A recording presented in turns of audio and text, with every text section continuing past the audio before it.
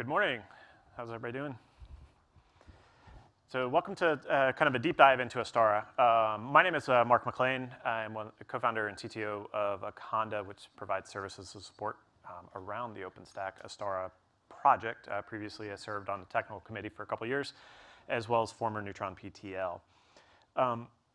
So I think when a lot of people wonder, like, what is Astara? What were the challenges for it? Why did we go off and write Astara? Why did we not do this inside Neutron? And so kind of want to touch on those a little bit today. And so when we started taking a look at it, Astara as a project was born from the time when I was working at DreamHost with some others, and from the public cloud use case, and how can we solve the operational needs? So when we started taking a look at it, when you're running a cloud, you're going to have multiple services. You're going to have, each SDN L2 is going to be a little bit different. They're kind of difficult to change.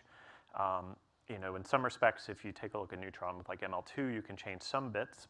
But if you say have a monolithic driver, it can actually be a little bit more interesting if you're changing your provider over time. And one of the things is when we were designing the public cloud there is that we knew that services and vendors were going to evolve over time. It's just a fact of life when running an operations, and really day two matters. And so taking a look at it, those are some of the operational challenges we were trying to solve. But also you kind of have to balance that with, could we have attacked some problems in Neutron? And yes, we did in some places. In other places we're like, this isn't a Neutron problem. This is an operational problem. This is an implementation problem, not something that is, needs to go be fixed in Neutron because really nothing's broken in that area. And so kind of keep that in mind. It's like where we did things differently, it's just because we had a different opinion, and that's okay because when you realistically take a look at, how Neutron's constructed, I mean, you can have a wide variety of solutions that solve a lot of different unique use cases, and it doesn't invalidate another particular solution. So, I just, one of the takeaways is, make sure it's not that, what Neutron did with its implementations is wrong. It's just that for certain use cases, it didn't match up with what we wanted. And so, that's the good part about experimentation. It's the good part about an open ecosystem is that we can borrow and share and use different ideas. So, logical Neutron, it's clean. You can make these nice, pretty diagrams. I can log in Horizon. Now the diagram bounces. It moves around. It gives me all kind of cool stuff. But underneath the hood, it's a little messy. What's actually going on? How are we handling layer 2? How are we handling layer 3? Should we, when writing systems, handle layer 2 or layer 3? And so when coming with that for Astara, we made a conscious effort, a conscious decision to say, we're going to be layer 2 agnostic. We think there's lots of solutions out there that do layer 2 fairly well, whether it's OVS or Linux Bridge. We also preferred, when you start talking about day 2 operations in terms of technical staff and operations, to keep, to use standard tooling. Some of the SDN solutions that do layer 2 and layer 3 converge are very interesting, and provide a lot of benefit, but we decided to take a little bit different and really kind of respect the layers within the network stack so that you have each layer is kind of doing what it specialized best at. So with that, the Astara project was born. Astara, if you're wondering, is basically kind of like a callback to the Escape prototype name. Originally, this project, when we started it, was nicknamed The Rug. If you've ever seen the movie The Big Lebowski, there's a line in the movie about tying the room together. Astara loosely translates into carpet. So that's how the kind of the lineage of the project name. So within that, like I said, this came from the public cloud use case. So we wanted it to be hyperscalable. We knew we were going to have a large number of endpoints. We knew we needed to, it was going to be supersized. It needed to be highly available. We also knew that we wanted to deliver services over the top. So specifically layer 3 and above services. We also knew that over time, wanted to have provisions to grow that set of services so that it was easy to add them, easy to integrate them. Yet, because it was born out of the public cloud use case, maintain those open source APIs. Standard Neutron, standard Nova, standard Glance. If you write extensions, it makes it really hard on the tooling. Your customers can't interact with the cloud because they have to write a bunch of special goo. So we wanted to avoid all that. So like I said, the rug, was where we began. So if you hear me say orchestrator or rug, it is the same entities. I use them interchangeably at times. So reference Neutron, I think, there's about 1 billion variants of this slide out there. Just to kind of differentiate it a little bit. So reference Neutron, it's, fleet of microservice agents. You have layer 3 agent, you have DHCP agent, you have variants of those agents that talk within each other. If you're running DVR, it's even more agents. But, conceptually, that's where it started. And, that model works. And so what we want to do is explore an alternative way, which is what happens if we change this and provide some services either in VMs or containers or hardware, without all the agents, and think about something that was a little smarter, could combine some services out. I authored some of those agents on Neutron, and so it was interesting to look at that use case. In this case, what we did is we simplified it a little bit by we have the Astara service. Astara itself does not sit within the data path. We'll kind of hit on that a little bit later. It's purely control plane, talks directly with Neutron server, as well as sometimes I could put like a little dotted line that goes down to the message queue. But you'll notice we leave the layer 2 agents there. Astara is a layer 2 agnostic. OVS Linux Bridge, we run on top of other proprietary solutions. Physical networks, it does support those. Again, with the Neutron reference, you've got your hypervisors, you might have your full mesh, you have network nodes. They're providing network services, whether you have one in the case I drew here, or tens or 50 of them. You still at times can encounter problems in terms of congestion, points of failure. You can do high availability with DHCP and metadata. You can do those services.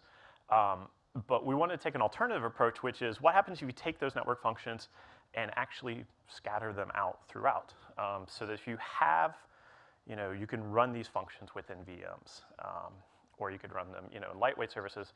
And so if a particular function dies, for lack of a better term, your blast radius in terms of tenants impacted is very tiny. So that's kind of alternate model we were exploring. What does this look like? How does scheduling?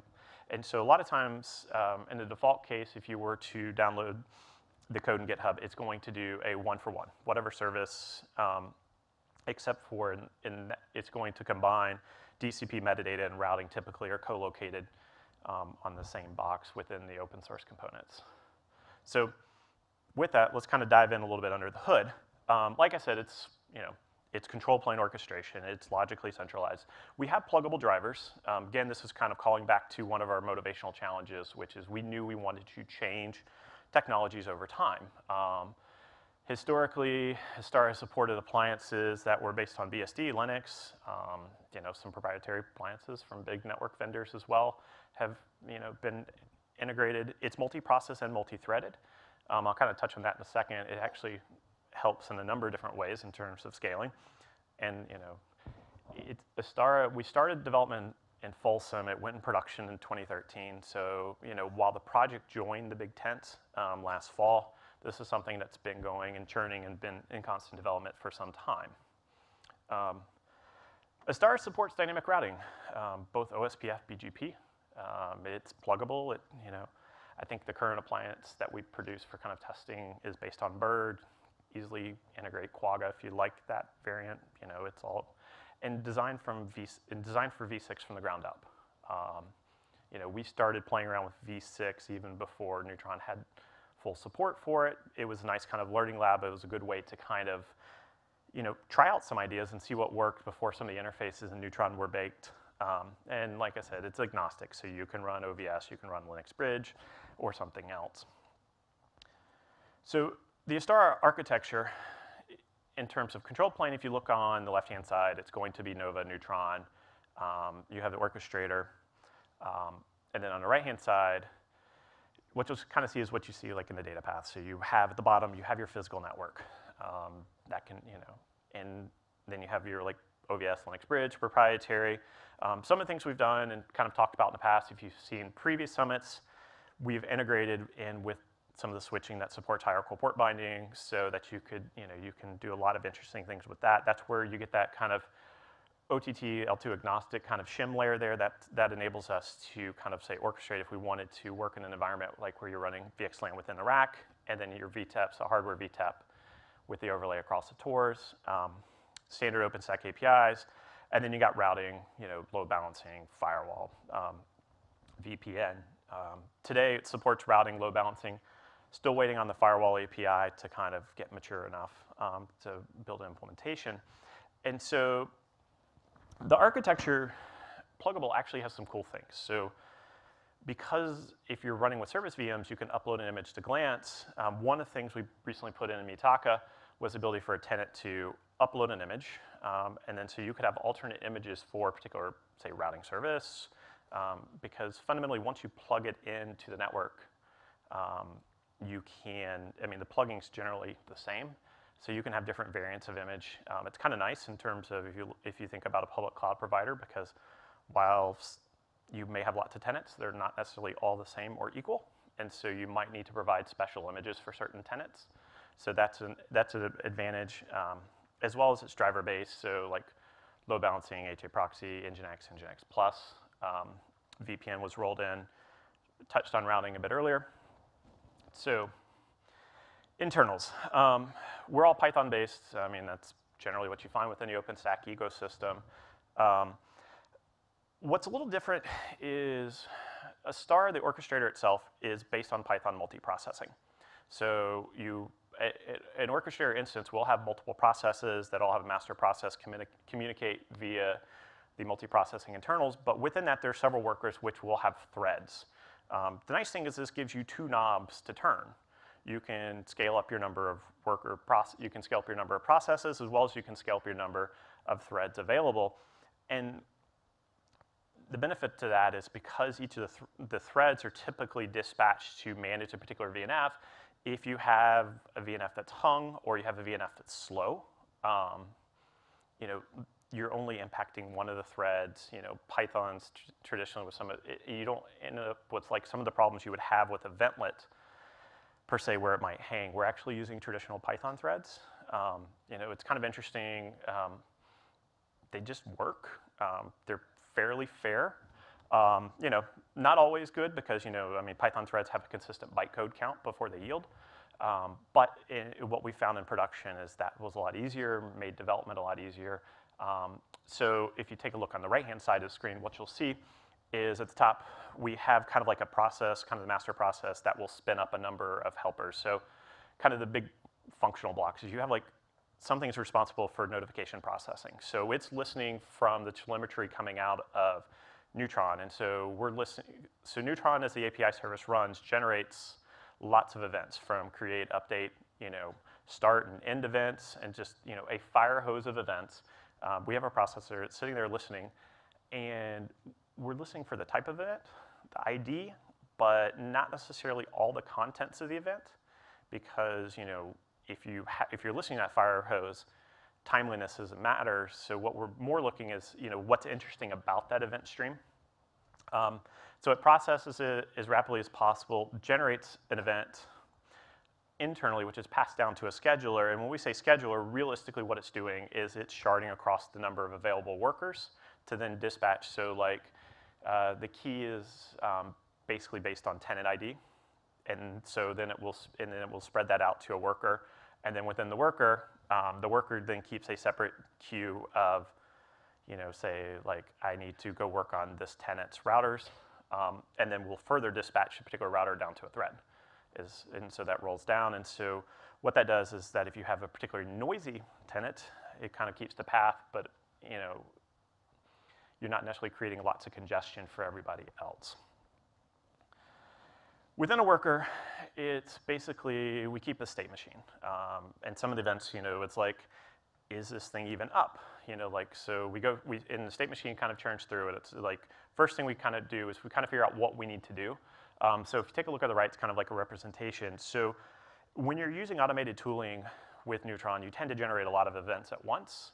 It's not necessary to always process them all individually. You can actually take a look at the set of events, kind of coalesce them down, and then take an intelligent action. So like while you may have 8 events, they may all be 7 of them, like first one may say create, and the next 7 may be update. So when you're taking a look as the worker gets to it, its first action is to kind of go through, scan the backlog of events unique to its network function it's managing, and then kind of coalesce it down and say, okay, I've got 1 create and 7 updates. I can go do a create with a full config refresh, and then you're not sitting there wasting extra cycles. Other thing that's interesting about this is, let's say at the back end of the queue, somebody spun something up, and then they've used it, and then as they're working, they decide it's time to tear it down. What we've also found with automation tooling is sometimes you create a lot of update events followed by a delete. And so what we're able to do is peek ahead all the way in and be like, oh, I have a delete event. There's no reason for me to sit there and unwind and run all these config changes for updates that aren't actually going to matter. And then within a worker, we also have an instance manager. It's pluggable so that you could have varying types of instances. Traditionally with Astara, it's been service VMs, but you could switch it out. The instance manager is capable of talking with Nova. It's the interface where we abstract out, like, do I talk to Nova? How do I boot this thing? How do I manage it? So with that, that's kind of like within each Astara orchestrator, but one of the other things about that is you don't really want one node running, because what we all know is hardware will fail, or somebody will, turn off the wrong circuit. I mean, you work long enough data center, something screwball is going to happen. So how do we scale this thing active-active? How do we have multiple orchestrators work together? So within that, like I talked about, kind of with the scaling up, we can add more threads. That gives us the ability. Within a single Astara orchestrator, what we've found through via testing is that a single orchestrator can easily handle thousands of VNFs. Doesn't really sweat, pretty easy to tune. For a while, this was also run active-passive. They just scaled up. It kind of worked. But for that HA, we can actually expand the set of Astara orchestrators. We're kind of leveraging, the nice thing about being a part of a big community like this is we can leverage the TOOS library. It gives us membership. It allows us to kind of do clustering. Can be backed upon what Zookeeper, Memcache. And so as you increase the number of Astara orchestrators, we then are also using, hash rings and kind of deterministically sharding the partition, basically sharding which VNFs we're handling. So you kind of get that active-active. I could go through, I can add a 3rd orchestrator. I can also contract the set, and it all kind of works. Now, oops, backs. Okay. So like I said, this is implemented using hash ring. Again, one nice thing about this community is people have already tackled things like this. So we were able to take the hash ring that's been working in Ironic, kind of, take a lot of that code, make it work for our purpose, Other thing we also did to kind of make things a little bit more simple is orchestrator kind of really makes no assumptions about the current state of a function is, because what you don't know is you don't always know when you have an event, say a contraction event, you don't actually know if the orchestrator that's previously managing this network function actually did everything it was supposed to do, or maybe it just died or hung or something like that. And so as you change that set, you actually have to go back and go through and ensure that the configuration is up to date, that there hasn't been any drift. It actually simplifies a little bit, expand, contract, because you're not worrying about a late notification. Because if you have a multi-process system, it's possible that host A is now managing a particular VNF, but the notification actually arrived on B. In this case, we don't really care. The notification will arrive on B. It's fine. It's just going to get dropped. But it's not going to be an issue in terms of how do we process it, because we're basically going to assume a cold start and make sure that we have a fresh, fully populated config. So within that, within Mitaka, I talked about bring your own network function. You can upload a new image. It's something we're kind of excited about. It's the primitives were put in. I think with Newton, it's really kind of, we talked this morning in one of our design summit sessions, probably talk a little bit more tomorrow about that, about how we can expand this, what things we can support. Active appliances. This was in Neutron proper, and so it just took us a while to get that. So with support for VRP, VPN as a service. So interesting thing is one of the little bit differences. the orchestrator, or not orchestrator, but the appliance here actually runs strong swan, whereas upstream is more open swan based or lever swan. So just a little bit difference there. And then instance pooling. And so instance pooling is very handy, especially from a VM-based, when you're doing VM-based services. You can keep a ready spare pool. The nice thing about it is you can keep pools of different types. So if you have load balancers, you can keep a distinct pool of spare load balancing instances versus a spare pool of, say, routing instances. They're tunable, configurable. Nice thing about that is you can do rolling updates, and you can pre-populate that pool if need be by growing it, letting it build, and then issuing your updates. So that can even make it faster. Combined with VRP, most of the time the tenant doesn't even notice the update occurred. So within the ecosystem, or within the Astara project, so we have the orchestrator, and then we have a couple other component projects. We have an Astara Horizon, which provides a little bit of integration on Horizon. I'll show that in a moment. And then we have the Astara appliance. So while I said Astara itself is not in the data path, we needed something for testing. We needed something to show how routing as a service worked, and that's something we could build against. So the Astara appliance, it's basically a basic router image. It supports BGP-based Bird, VPN, DHCP, and is able to provide the similar services for metadata that you would find in the OpenStack. In the Neutron version, it's Linux, it's Debian 8.3. Pretty simple to build, uses disk image builder. Again, re-leveraging components of the community. What we wanted to do is, when building this implementation, differentiate where it made sense, but borrow and consume as much of the output of the rest of the community as we could, because, I mean, that's the benefit of all of us being in this big community. So, disk image builder. The Astara appliance itself, everybody kind of asks how it's configured. It's fairly simple REST API, just passes mostly an intermediate version of the config across. You know, could we have chosen a different protocol for support? Yeah, but we found REST was just kind of easy. Also made it easier for new people to kind of see what was going on and not have to learn. If you're not necessarily familiar with all the alphabet soup of varying ways to configure network appliances, we thought this was kind of the easiest way. And so typically what you find in interface with the appliance, the management network is going to be wired up first on ETH0. Occasionally Nova will plug this in a different place. How we kind of counteract that is at boot time, we pass via cloud-init commands that will tell the appliance that this is the MAC address of your management interface. And so from the appliance itself is able to go scan its available interfaces, look for that MAC address, and appropriately configure that one as the management network. Typically within Astara, it's historically always been IPv6 based. Just because we wanted to be IPv6 first. It does support v4 occasionally. And that question comes up occasionally. And then the other interfaces you'll find, ETH1 is typically external network, and then you have 2 through whatever, which is tenant networks. And then another component is the Astara Neutron project. I'll get questions about what this is exactly. It's a small shim layer, which enables Astara to better interface with Neutron.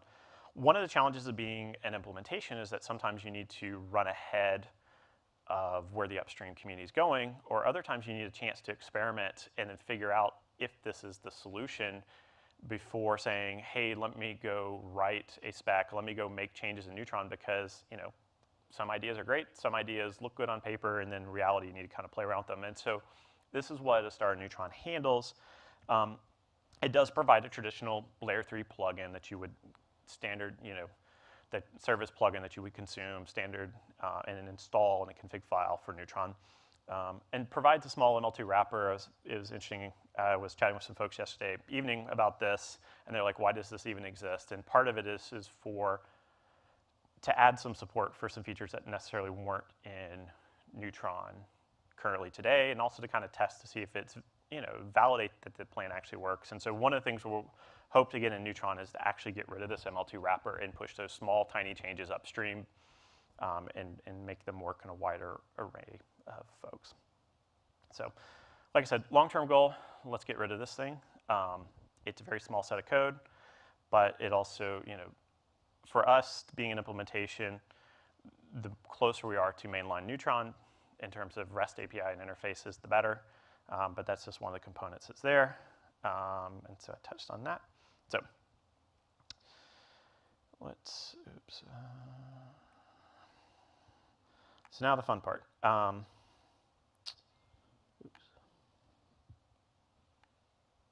That won't go away. So demo time, let's, picture container ship throwing massive fireballs. I'm usually cursed with these things, so.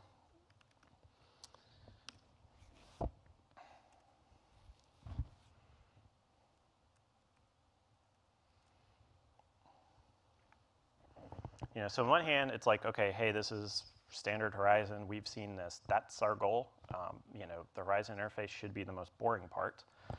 But behind the scenes, what I'm going to scroll here is just kind of give you an idea of what's going on, is the Astara orchestrator is running. It's looking for changes. It's looking for, what modifications are going on within the network. So if I were to go in as the demo user, let's just say I've got a simple topology set up.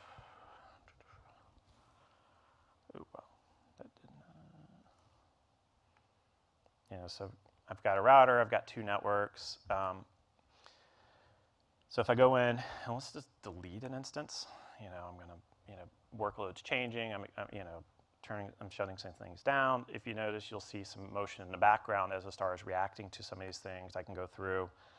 I can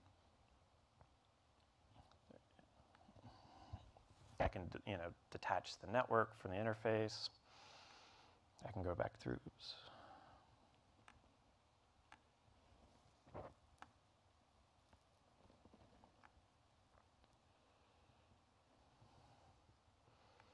I can go back through, connect it to the interface, and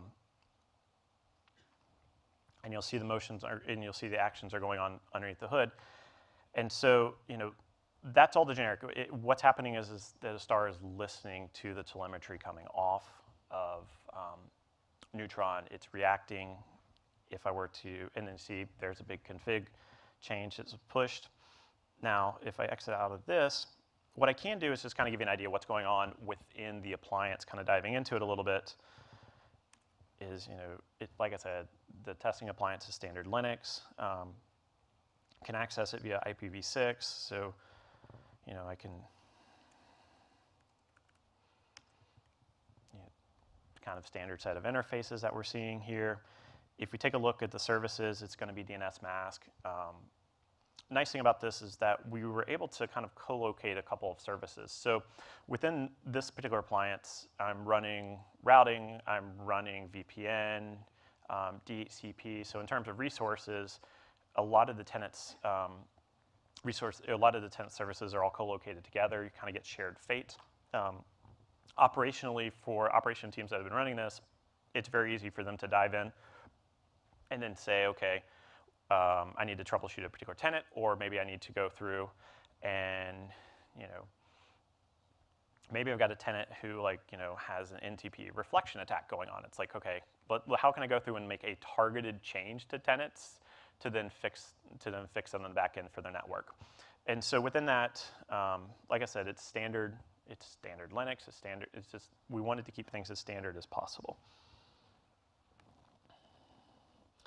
So looking ahead a little bit to Newton, this morning we talked a little bit about, I think one of the outcomes is implementing a generic VNF driver. So, while we've done routing, we've done load balancing, we've done VPN, those are logical constructs that are available in Neutron today. What we're seeing from some workloads is that there are VNFs that exist that people want to wire into their deployment, use in their deployment. They have external management systems, which is fine. So within that, it's just a generic driver that can take that appliance, boot it, wire it, and connect it in with the network. Python entry point support. Nice thing about this is that we can have drivers that aren't necessarily in the Astara tree that Astara can then utilize. Load balancing, just kind of, within the last cycle, they've added a lot of extra support for new APIs and load balancing. And so just as we've been growing the Astara team, keeping up and making sure we're matching everything. SSC integration also came up this morning as well. So, join our community. It's growing. We've had lots of new contributors in the Mitaka cycle. It was exciting to see all the new faces. My favorite part about the OpenStack community is, while we may interact with people one-to-one in person, I always like when you have people jump in on IRC you've never met before and are like, hey, I really like your thing. I want to help, and let's work together. So project status is on Launchpad Astara. Documentation, either docs.conda.io is a redirect really for astara.read-to-docs. And then Freenode, and then our weekly meeting is Mondays at 1800. So with that, just kind of the last little takeaways is we designed it to be hyperscalable control plane, very pluggable to provide layer 3 and above services, all open source. So thanks. Questions? Hi. Thank you for the presentation. Before coming into this meeting, I was just saying this, Astara as a wrapper sitting on top of the Neutron. I'm glad I came here, so I see that it's much more than that. Mainly just you provide not only wrapping on top of Neutron, you have a stateful machine running in there to monitor what has been happening, and maybe on the northbound interface of Astara, there's a subscription and notification mechanism will be provided from Astara to external systems, I assume. In that sense, what is the relation, or how do you tie Astara with the Tacker? Because you're delivering pretty much the element management system, right, EMS, for the VNFs.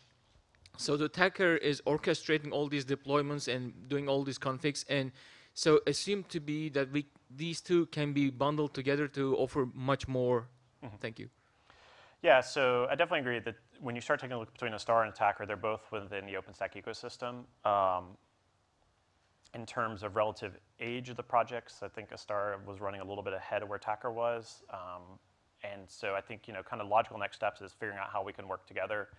One of the reasons why we moved our fishbowl session to this morning is to avoid overlapping with Tacker for that very reason, so that we can start, we can jump in and kind of cross-pollinate and talk and share ideas about how to better integrate. Because like I touched on, the number of elements that we've either used or ideas that have been inspired by other things in the OpenStack community, and also integrating in with projects where it makes sense, it's a clearer win for everyone. Yes. Two questions here. How do you operate in provider networks kind of an environment? So in a provider network environment, it's really no different. We've run in provider network environment because from our perspective, a layer 2 connection is a layer 2 connection. Okay. The other one is if you have an existing architecture with plain vanilla Neutron deployment with tenant networks, is there a migration path to Astara? So the question is there a migration path?